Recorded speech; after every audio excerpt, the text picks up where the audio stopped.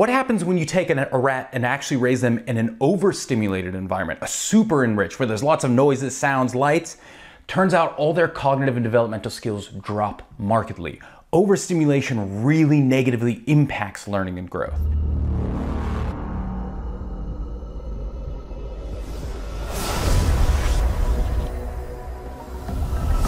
Hello everybody, and welcome to this week's From Theory to Practice, where I take a look at the research so you don't have to.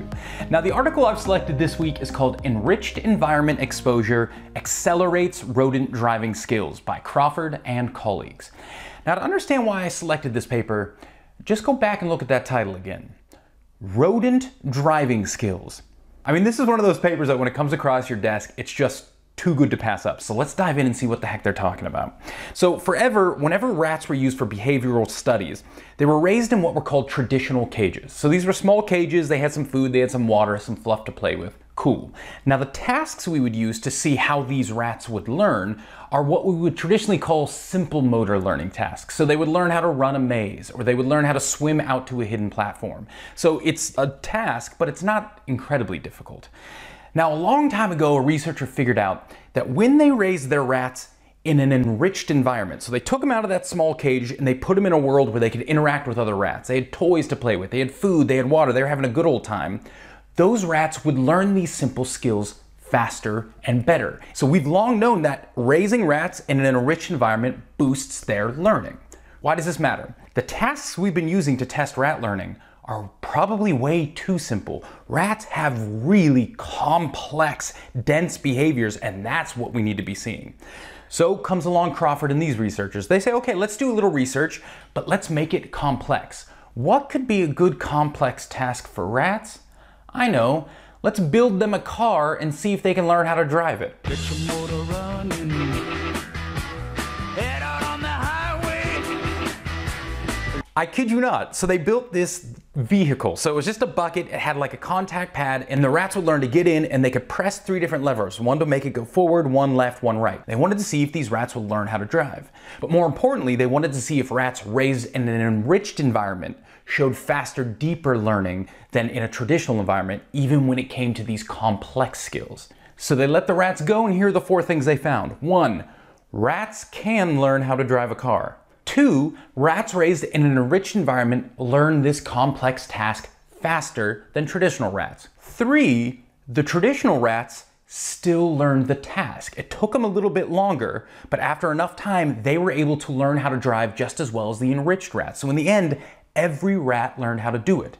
And 4, they were also measuring DHEA court levels, the ratio inside these rats' bodies. So don't worry too much about the details. This is just a measure of what we call emotional resilience. Are you interpreting a situation as stressful or as kind of exciting and fun and worth tackling?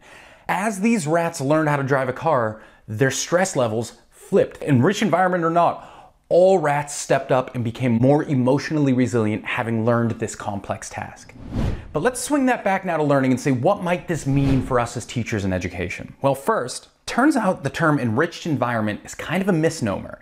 If you think about it, the traditional rat cages with just food and water and fluff, that's actually a deprived environment. That's a stripped back environment. What we're calling an enriched environment for rats is really just a naturalistic environment. They have things they'd naturally see in the real world.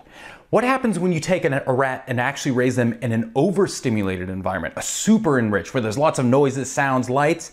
Turns out all their cognitive and developmental skills drop markedly.